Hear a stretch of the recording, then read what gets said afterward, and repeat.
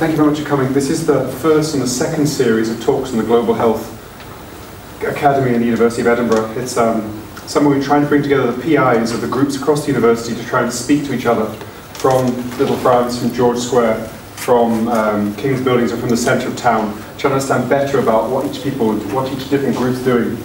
We're hoping over time to build up the numbers of people so we can create more collaborations and more relationships across the university, because we are quite dispersed and we don't have a school of global health to give us a basic centre. So I hope you go away from this talk today enthused. We'll come back in a month's time with at least 5 friends. I'm sure there's some social media way you can do this to increase the number of people coming, try and get more of the PIs coming.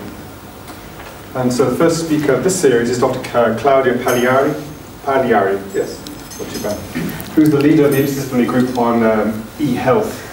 And we talked about her work, also her leadership of the MSc in global health and e-health. Thank you very much. Thank you. Good, thanks. I don't have a little slide clicker, but Lisa's going to help me here. Thanks very much indeed. I'm pleased to be able to open this latest seminar series, and thanks to Liz Grant and Lisa Wood for inviting me. If you go back, yes, I think it seems to be having a life of its own there. I did give a version of this presentation at one of the large events around infectious diseases that was organised in May. So some of you may have caught that on YouTube. So I hope I can add a little bit of a different slant on it for you today. I know that many of you won't have been there.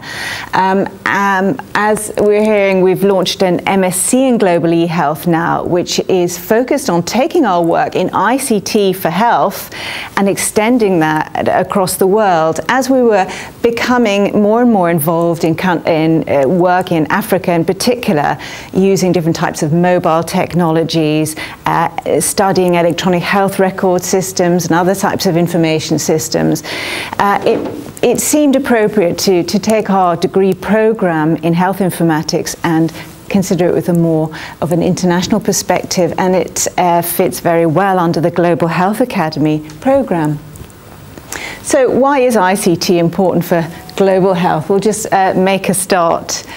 It's a no-brainer to some extent, but let's have a look at the challenges. We face many long-standing challenges. As we all know, you'll all be familiar with the Millennium Development Goals. We're doing quite well on achieving some of them, not so well on achieving others.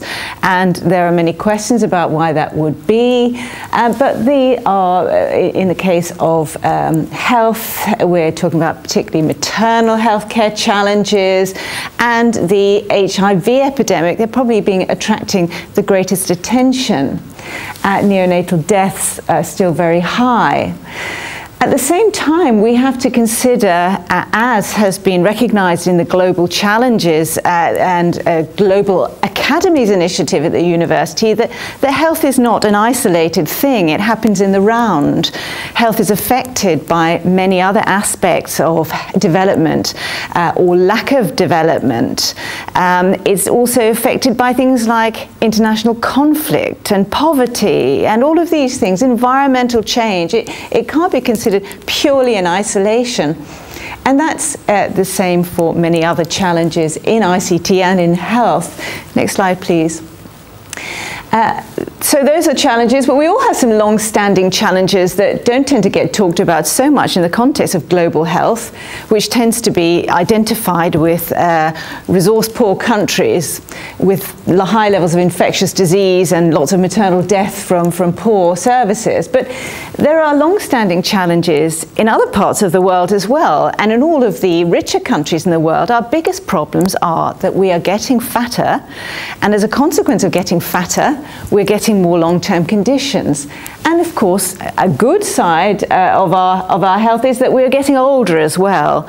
But likewise, as we get older, our propensity to get long-term conditions increases.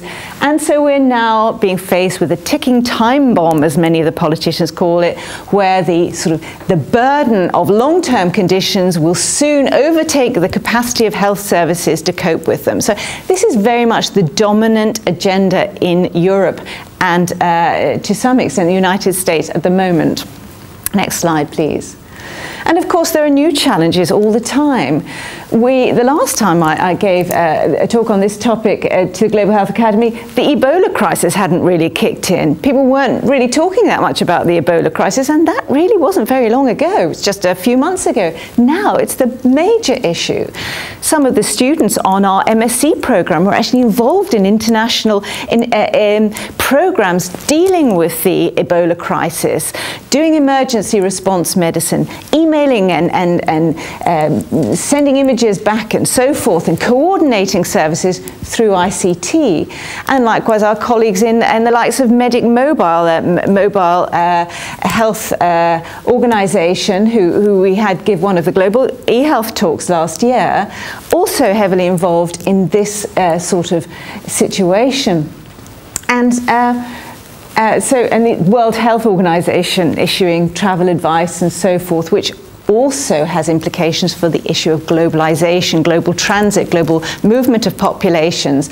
We're getting cases now appearing in places like Spain and United States. Next slide, please. And just to put some more context around it, we are in an environment not only with sort of diseases spreading and famine, natural disasters, warfare.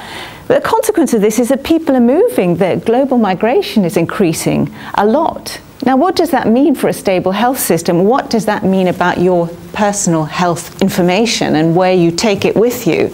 There are new challenges about the management of information about populations and about information from patients and individuals. And another challenge is around the lack, as I'm sure those of you who are in the Global Health Academy will be well aware, the lack of trained medical practitioners in countries with very high healthcare needs. If you look at this map at the top, it's not very well displayed there. It's showing physicians per head of population. And really, in parts of Africa, we're talking sort of one clinician for thousands of people in comparison with our own sort of luxury system, which we complain about all the time. If we can't see our GP within 2 days, we tend to sort of get quite upset. Imagine if you are one of thousands of people having to deal with one person. Absolutely dreadful. And the other thing is that once they do get trained, in America often, or in other richer countries, we're often providing scholarships for global development. What happens? They take off and they go and work in other countries. They don't necessarily go back to their own countries of origin, which also means that the problem is not necessarily solved. But there are ICT methods of slightly getting around that, which I'll come to shortly. Now, this area of e-health, global e-health, sits within a broader framework of ICT for development. And I know some of you may have been working in this area in other contexts. There's an MSc course, or a module in this from the School of Social Sciences, for example. And this is around the development of society, if you like, the building of infrastructures, the building of capacity in poorer countries through the investments in ICT, information and communication technologies, which many people regard as a natural resource. It's not just in the under 25s in high-income countries that believe they can't live without the internet anymore. There was a recent survey which seemed to suggest our young people, they would rather turn off the water supply than give up their internet connection or their mobile phone contract. It becomes essential. It's like the lifeblood. My son complains if I cut off his mobile phone allowance, all is his disaster. Whereas, of course, when I was growing up, there was never any such thing, and it was queuing for the telephone, which was more of a priority. But increasingly, we're recognizing that these issues around communication and around information exchange are fundamental building blocks of strong systems, not just health systems, all sorts of systems, government systems, business systems, educational systems. And a lot of investment has gone into all of these areas over the years in this field, which has evolved for some years. And that's just a recent reference and a little model there. So it's not taking place alone. Next, please. But the area of sort of global e-health, many people have seen as being at the intersection. I don't know how well you can see this, but between global development, engineering, because it involves technologies and machines, global public health, because it often involves large populations and users and communities, and of course medicine at the top. And I think this is quite a nice way to represent it, really. Next slide, please.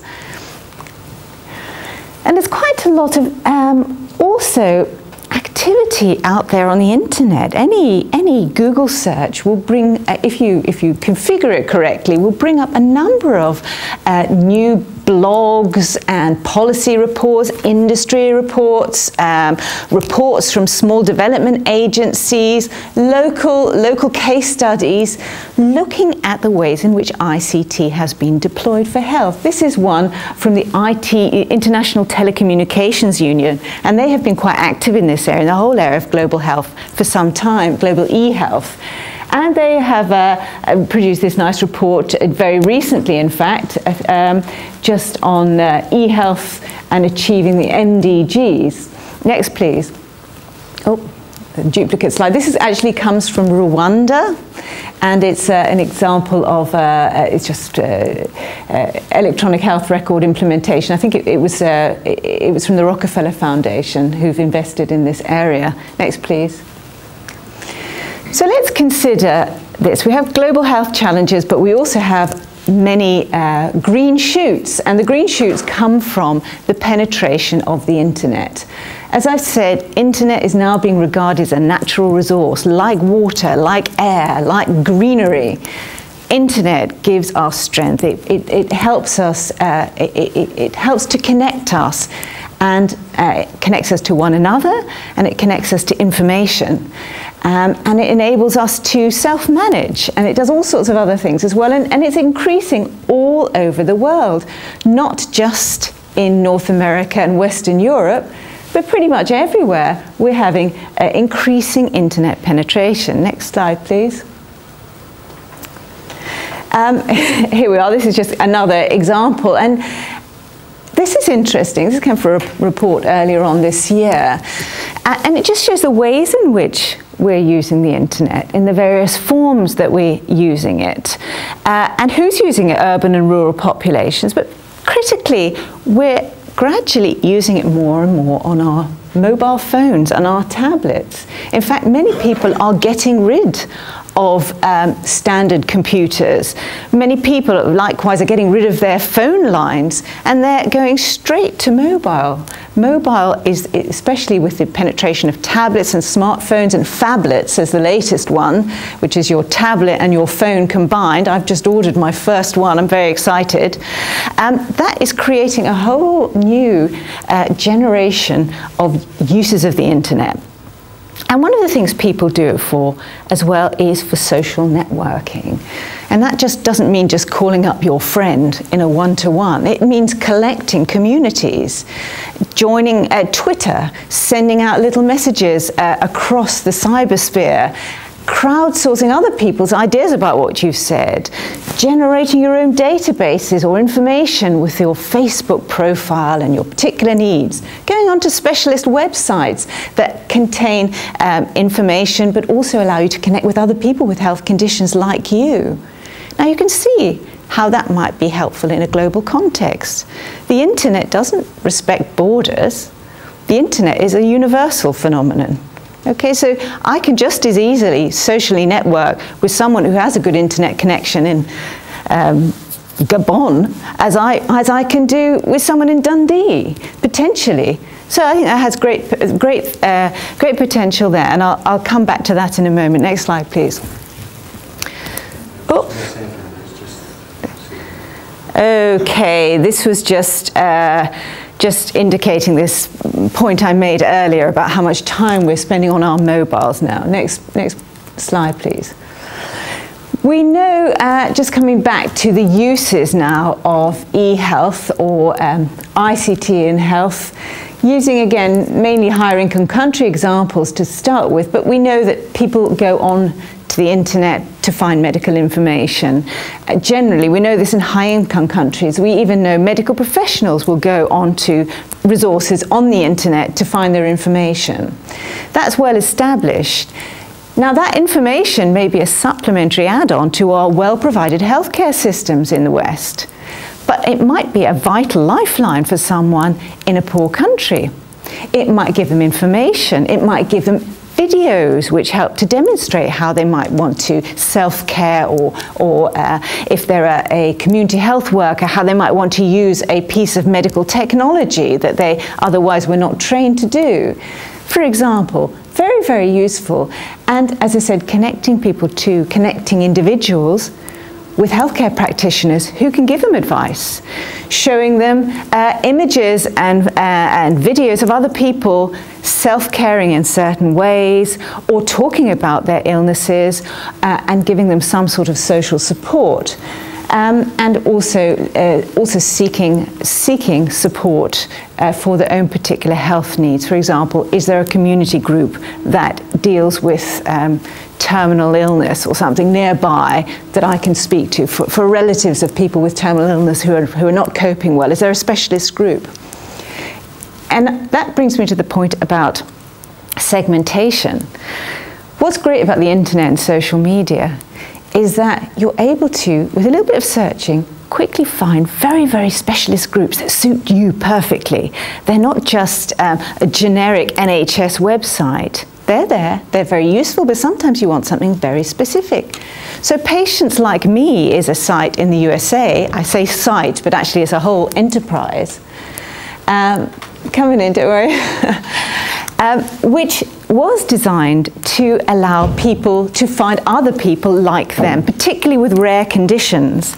And this is now extended to all sorts of other conditions, and people began looking for social support. They began looking for maybe suggestions on medical solutions to their rare condition that maybe established medicine didn't have an answer for. They then started self-organizing into groups and crowdsourcing funding and recruiting scientists and organizing controlled trials and sharing their data. So they moved from the point of being an isolated individual with a sick child with a rare condition that no one could help with into part of a community, into a self-organizing scientific system. Isn't that wonderful? So there's great potential for that to happen on a global level. So there we are, that's just the internet. Information is just one thing. Next, please. And of course, a lot of this, though, is down to strategy when it comes back to health systems. I've been talking about the general ecosystem of personal care and the citizen. Back to governments. What are governments doing about this? Well, some governments are doing very well. They have very well-organized e-health strategies, or what they call health information strategies, or health information technology strategies.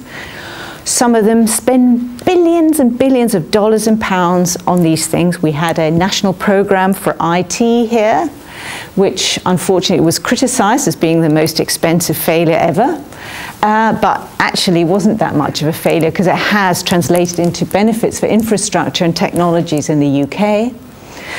In the United States at the moment, they're investing billions of dollars trying to get electronic health systems, health information systems into primary care, into hospitals, to try and join up the health system, which was very fractured before, very disaggregated.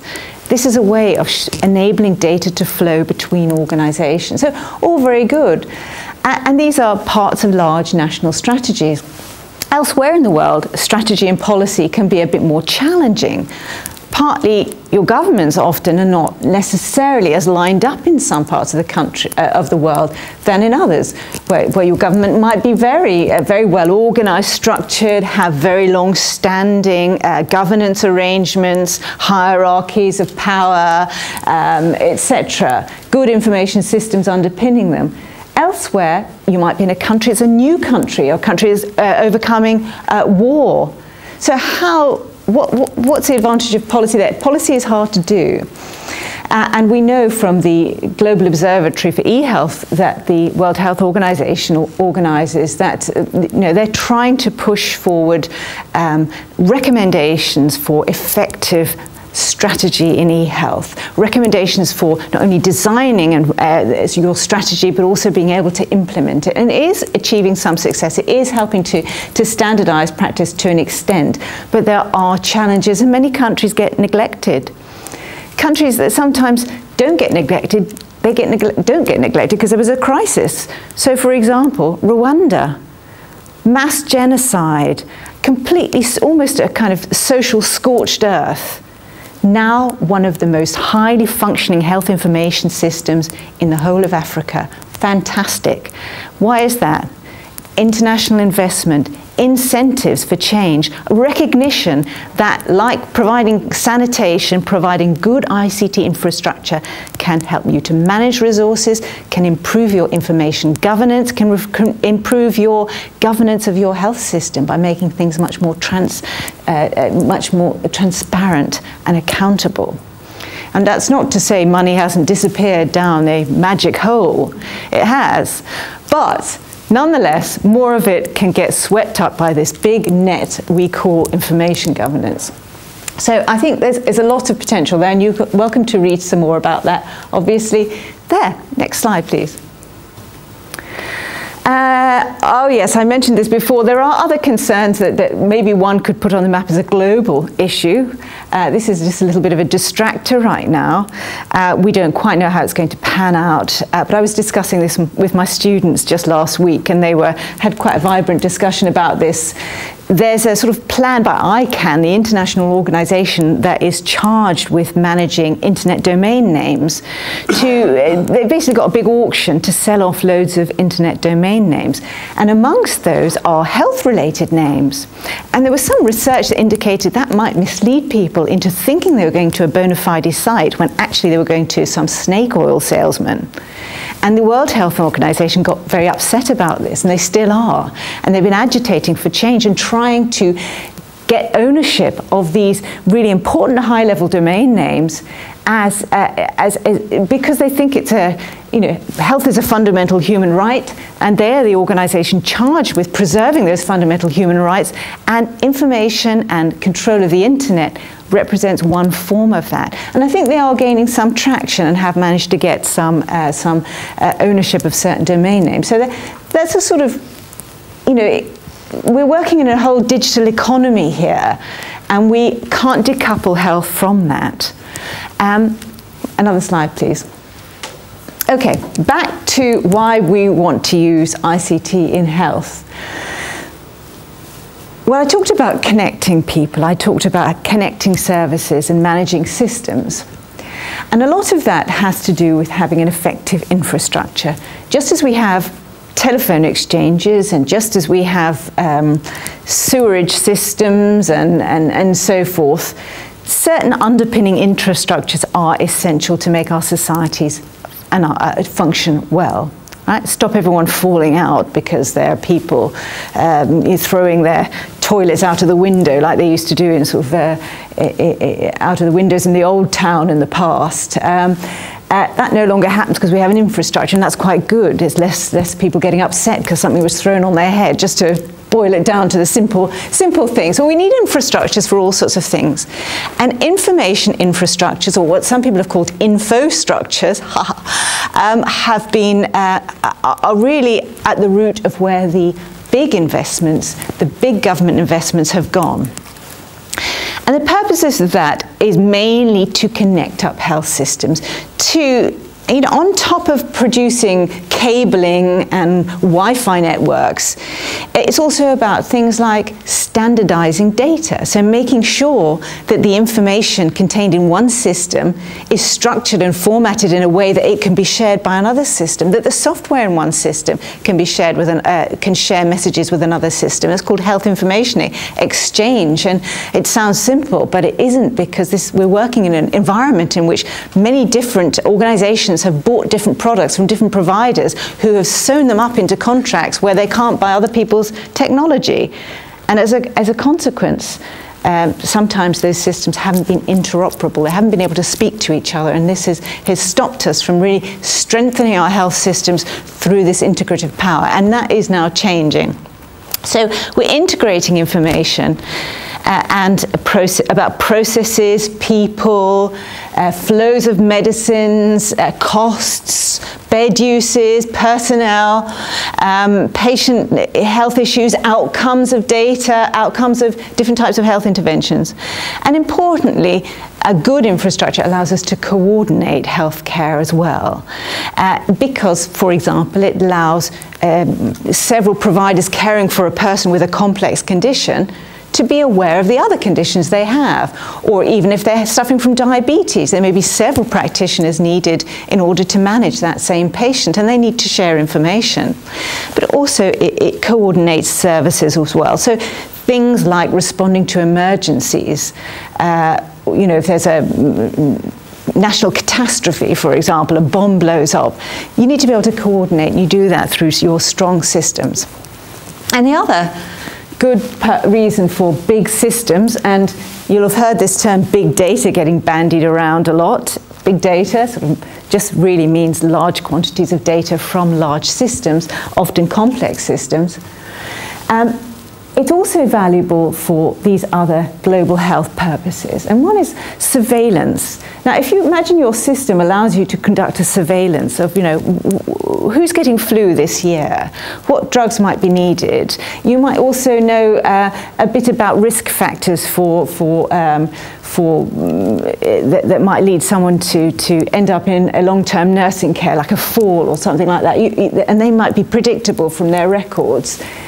It's quite good. You can surveil, you can understand what's going on, you can maybe do some prediction.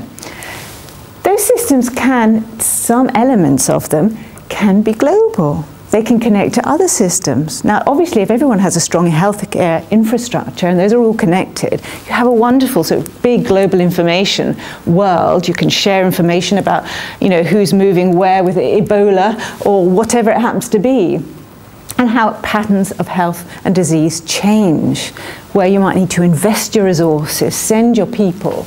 So surveillance is absolutely vital for health conditions.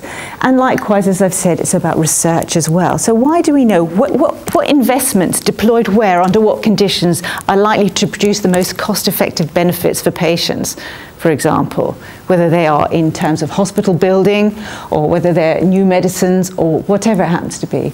And likewise for planning ahead. We have our infrastructures, we have our information systems, we have the insights, we have the analytics, also a trendy phrase at the moment, that allows us to predict.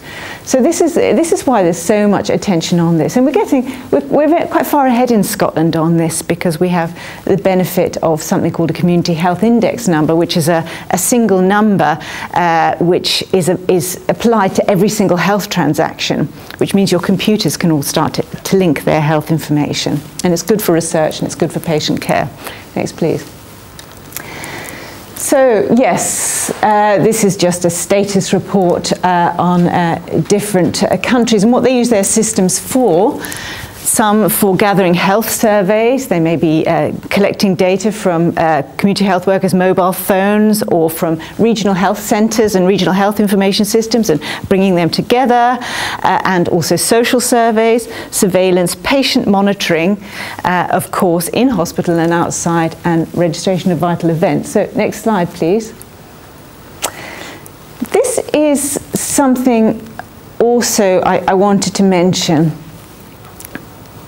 Technology costs money, and the people who put together technology very often are doing it for business purposes. And a lot of countries can't afford that. A lot of people can't afford that. So there's been a great movement in the ICT for development world in open software and open systems. And these are very often donated, in a sense, by people working collaboratively in their own time, or at low pay, or collaborating anyway to produce technologies which are not pinned down, which their software code is made freely available. There's no license, you don't have to pay for it, you can maybe customize it to your own setting. And this has been very successful, and one of the best examples is OpenMRS, medical record system. And this has been deployed very successfully across many parts of Africa, and one of our global e-health speakers who came last year, Hamish Fraser, was involved in this. He's also tutoring on our course, and that's who I got this slide from. And it's been so popular, the fact that people in a low-income country can take something which is actually a perfectly good electronic health record system, software, and deploy it and customize it themselves. And if they've got a problem, they can network using the internet to somebody who can help them with that. And there are developers all over the world able to help them with that. So this is spread out now. It's in clinical use in over 40 developing countries now. If you had gone to one of the big expensive providers that we pay for, you'd be talking millions and millions of dollars and pounds on these things. It doesn't have to be that way. And I think we're going to see some changes globally on that, even in high-income countries. But I mean, they're not the most sort of sophisticated systems, but they do the job, and that's what counts. Next slide, please. Now, there's some interesting things going on in global health surveillance that you might not necessarily have thought about. We've talked about health infrastructures, these big systems that collect data from people that turn up at a health facility. Something's recorded, it goes into a database, those databases share data, and you understand things generally, and that's how we get most of our national vital statistics or health statistics for most population health purposes. However, a lot of the time you can find out what's going on in people's health across the world and in populations by looking at what people do on the internet. And there's been a great deal of attention focused on mining searches of Google and things like this to look at what people are looking for. And there was some work, you can go to the next slide, I think. Oh no, go back again, thanks.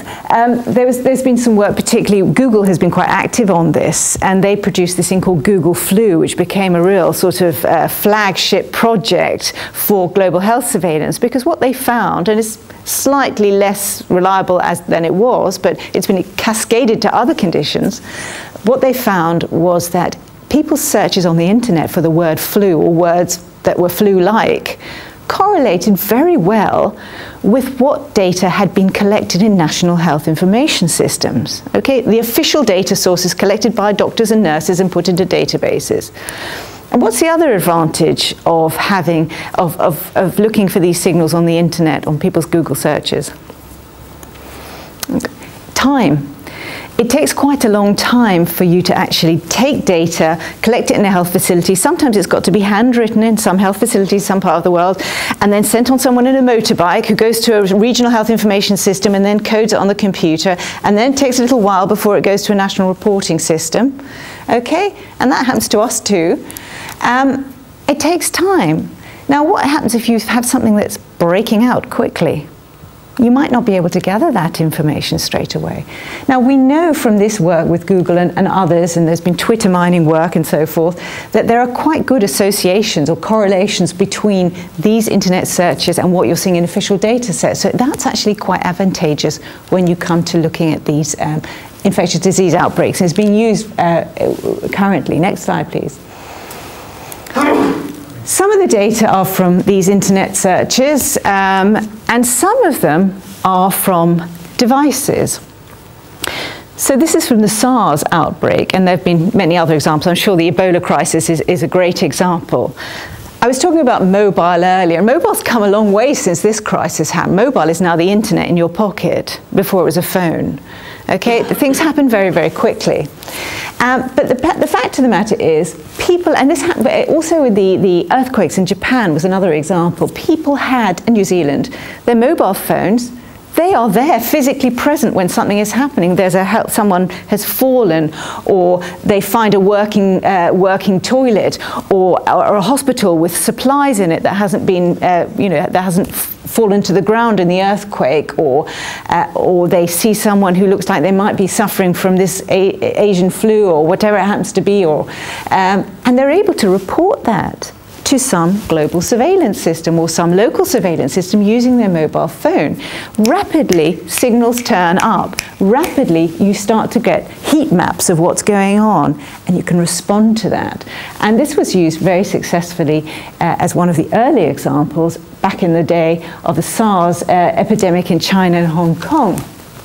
I just flagged that just now. Next slide, please. I'm aware of the time. Oh yes, that's just some people shedding a little cynicism on the Google flu phenomenon, but I think that's been addressed now. Next slide, please. Okay, I've come to this already. I've talked about people connecting with one another in cyberspace, often using their mobile phones, socially networking, crowdsourcing support for one another, crowdsourcing solutions to their problems. I've talked about mobile phones being used to capture things in real time while they're happening and report them back to a central surveillance system. But there's more going on in this area. Some people don't like the term crowdsourcing. I don't mind it. It just means going to populations that are distributed in ways that are sometimes not always intended. But there are these, I would just recommend if anyone wants to read a bit more, there's a recent review on crowdsourced research. So this is research that can take place when you ask people, you're basically asking people to report on various health indicators, for example, or to try something. It's becoming quite popular now. But crowdsourcing also works in other ways. There are also innovations around poverty alleviation using microfinance on mobile phone micropayments, for example, can help with health because it can help particularly women in sort of small businesses to get a leg up in the world. And this allows them to purchase more healthcare. So there's very much a theory out there that poverty is being reduced with this microfinance. It doesn't always work. Sometimes it's misused, but generally it seems to be quite positive. And in some parts of the world where there is no sensible way of paying medical staff, there might be a kind of health system of sorts, but very often doctors are getting left without any pay for months at a time. How do you get around that? How do you still manage to work? Well, there's these new microfinancing systems coming up. So health professionals signing up to financing agreements. I'm not quite sure how they get the money, but the point is people are aggregating their activities, they're aggregating information, they are trying to work collaboratively. So it's no longer just you on your own, the doctor who's not been paid. There's a whole load of other people out there that have ways of getting money, and maybe you can pool that resource so at least you know you're going to eat that month. Quite good here. And of course, yes, research. And some of those systems are being used successfully to incentivize, not just pay professionals and patients. This was an example from Text to Change. It's one of the mobile health programs. And they provide a micropayment to a doctor when they do something that they're supposed to do, and they can verify it using their mobile phone. In this case, it was for TB. And they did some creative things with patients as well by integrating a means to a urine testing strip that allowed you to verify that the patient had taken their TB medication that day. And when the patient did take it, they got a mobile micropayment. And so rates of compliance, rates of actual accurate identification and treatment of patients increased amongst the professionals, and the patient's compliance increased. So quite creative, and I think we'll be looking at more and more of those mobile digital incentives in Western countries as well, and I can see more of it coming in. Next slide, please. And I mentioned this at the beginning, but I think it's just worth pointing out again that a lot of health systems suffer because they're poorly managed and because they're corrupt. And the corruption comes from poor management, poor transparency, poor accountability. And increasingly, technologies, better infrastructures allow you to assess, what payments have led to what, products have led to what, interventions have led to what outcomes, and who's had access to what. That's helpful. But likewise, social curation is also vital. So increasingly in some countries, patients and doctors themselves are being enabled with mobile phone apps that allow them to report when someone has stepped over the line, when someone has been engaged in some corrupt practice, like allowing people to jump a queue in a hospital because they've paid a little bribe. So they can be named and shamed now. And there's evidence that that does seem to be cleaning up systems of governance, policing even, in India was one example, government corruption, but critically medicine. And so it might be a tool to improve equity simply through the fair distribution of resource. And I would say it's well worth looking at that. And here was there's an international network for economics and conflict, and they are reporting on a new app for fighting corruption in Ghana using this method. Quite interesting. I'd like to know more about that if anyone's got any ideas. Next slide, please. I think maybe this is just about mobile health and all the things that we can do. Next slide, please. Oh yes, it was just really to illustrate the point that because mobiles are small and light and they're getting cheaper, we're able to disseminate them and provide healthcare services in places which previously it was unimaginable. So remote villages in different parts of the world where you're miles and miles away from the nearest healthcare practitioner, able to get your phone to use for multiple purposes. And these give people opportunities. And a lot of people have said, well, really the advantage, and it is true, most advantages from these systems in terms of health have come from cheap phones, ordinary mobile phones with SMS technology. Now, SMS is extremely powerful. The big technology companies don't want you to know that because they want to sell you whizzy fancy apps that will cost you a lot of money. But actually, SMS is a hugely powerful and cheap, almost free tool, very useful. Having said that, there are questions about the digital divide still arising. People have said, oh, well, poor people will never get mobile phones and therefore and computers, therefore they will never be as as well off in terms of information as the rest of the world, and their health disparities will grow as a consequence of this. Not so. People started getting these mobile phones. The latest sort of incarnation of that is the slew of smartphone apps around Apple's products and services.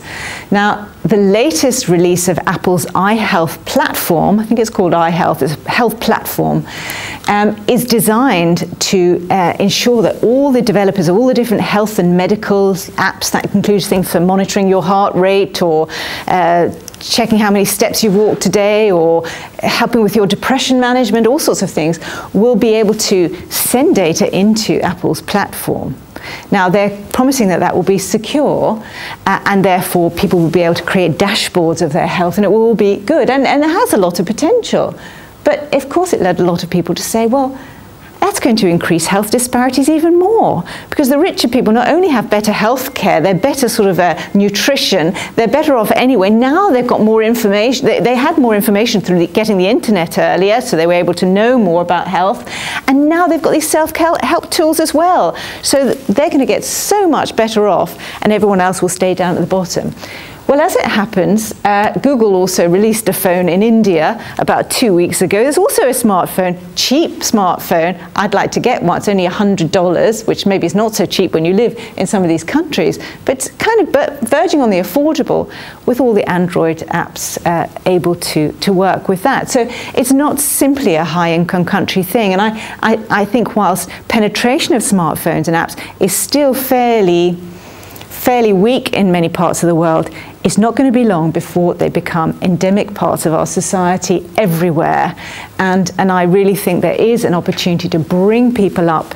You can self-help, you can source help using your mobile phone, which will bypass some of that need that was left behind by the lack of medical practitioners. So I'm quite optimistic, but there hasn't been enough research on it yet. Next slide, please. These are just examples, someone testing with what was a PDA. It's worth saying that a lot of the healthcare in poorer countries is provided by community health workers who are usually untrained or little trained and unpaid or little paid. But they can still be, their skills and their ability to form a well-functioning healthcare role is augmented greatly by having technologies. They sort of create almost expertise in a little box. Okay, and they give people confidence as well. Next slide, please. And increasingly, there's all of this whizzy, tiny digitized point-of-care testing technology being linked up with mobile phones as well. There's been a lot of investment in that recently. So increasingly, people will have a laboratory on a chip, as it were, or little devices that can quickly gather what, until quite recently, involved large machines and satellites. No longer. They can involve little things that you can take with you on your bicycle, and you can test with. There are, disease monitoring tools for infection, and also heart monitoring and other kinds of biomedical sensor systems and diagnostic systems. And I think that's again going to permeate into the lower income countries soon. Yes. Oh yes, I was just saying that really HIV has been one of the success stories in mobile health, chiefly through SMS, reminding people to take their drugs and to turn up for their appointments. You wouldn't think something could be so transformational, but probably more useful than the drugs actually at the moment, in terms of well, the drugs obviously are a partner in this, but behavior is what got people into this in the first place, and behavior supported by mobile phones will, I think, help to get us out of it. So next slide, please. And increasingly, yes, maternal and child health are being greatly supported with these as well. Mothers being guided in what they should do, how their symptoms, what their symptoms indicate, at what stage of pregnancy are they, what they should be eating, and for their babies when they might be due to receive their immunizations and so forth. And there's some suggestion that some of these are engineering and empathy as well. They're creating communities. They're not just providing you with information. They're providing you with sort of sisterhood. They're providing you with some sense of belonging and some sense of just general social support. Next slide, please. And of course, in our own higher income countries, we're all getting sick from long-term conditions, and this is moving over to the developing countries now. Long-term condition management is very much a matter for ourselves. Because of the shifting burden of healthcare and the greater proportion of need to provision of medical care, the more attention is coming down to the individual all the time, to self-care, to self-manage, to be their own doctor, to be their own nurse, to manage that themselves. And these devices, which allow, this is a diabetes self-testing tool, which links to your mobile phone, allows you to do that. And increasingly we're working into, so that's the latest in the wearables world. You might have heard of the Nike Fit bands and all of these sort of jawbone things. These wearable technologies have really, really taken off this year. And in fact, they're almost moving beyond that now. People are talking about going from wearables to invisibles, and the invisibles will be things that you either hide inside your clothes or you actually sort of embed inside your body, and they can be monitoring you all the time, or things that live in your home and sort of monitor you in some way and give you various helpful advice. So it's quite it's definitely worth watching, and I think the point of it really is that we're not simply leaving people to their own devices. We're not simply saying we can't cope with you, therefore you're on your own. We're saying, well, here's a way for you to be able to manage yourself in between seeing us, and that will help to reduce the burden if society all cooperates. Next slide, please. But there are a few challenges out there, and this is just stolen from another slide. There are questions. All of this relies on data, information coming about you from your doctor's surgery, or from your mobile device, or from your telehealth care remote video consultation with your doctor. It's data, it's information, and some of that is quite private. Okay, you wouldn't want everybody knowing about it all, but we need the data in order to do these surveillance exercises, in order to do the research that will lead to new innovations. So there are challenges there. And some people feel, okay, there's a common good argument is one, and the individual privacy, that there's been sort of a little tussle between those two camps. But in terms of global health, there's been some concern that these issues around privacy and confidentiality and information protection have not been given the same weight in some poorer countries. Partly because the need to receive health care was greater than the need to protect privacy, whereas we're all in a well-catered for world where we worry about our meta needs. It's things like how happy we are today or how much our digital privacy has been protected. That's important to us. But if we were living without food and sanitation and illness all around us, actually getting the information from A to B that might help us might be more of a priority. But that doesn't mean we should neglect information privacy. And there's also been some suggestion, I had again a discussion with my students about this last week, that there might be some sort of data colonialism going on, some idea that there might be a big brother in a pharmaceutical company somewhere in the world, or genomics company is basically hoovering up data from people that don't quite realize what its value is and repurposing it for selling on elsewhere. And so these are the sorts of ethical dilemmas that we have. I think maybe that's taking it a bit far, but I do agree with the principle. Next slide, please. And some of the terms that are out there in our own environment, in Scotland, in Edinburgh, we have these large data centres now. We're doing integrated data research, data linkage research, but some of the terms that are being used out there in the media, in the business sphere, in government, a little bit worrying. Data exploitation is my favourite, because that, exploitation doesn't sound very nice, does it? And some people feel they are being exploited. And if you look at the global picture, I think we've still got a few issues to concern ourselves with. Next slide, please. But we are doing various types of public engagement around that to try and make sure that we know what's acceptable and unacceptable to people in the sharing of their telehealth data, in the sharing of their electronic health records for research. What are people willing to put up with and not, and for what benefits in return? And that's been quite useful. But I would say it's time for a global project on that. So I'm just putting that out there if anyone would like to fund this. Next slide, please. And just finally, a plug for our MSc in Global eHealth, which we're really delighted. Liz is a co-director of the course. We're really delighted about this because we've had a lot of interest internationally on this, far more interest than there is funding, than people have that have funding. So we are seeking funding for some of these brilliant people, often in low-income countries, but we've got a good crop of students involved in some really amazing work, some of them in low-income countries and high-income countries, integrating health information systems, providing emergency response to Ebola, all sorts of things, mobile health systems, international databases for people that travel, various programs of activity. So we're optimistic about learning as much from our students as they are from us, and it's creating a great community which supplements the research and development we're already doing in global health. So if you want to know more about that, please just have a look at the website or give us a ring. Thank you. Some questions? Sure. Any questions?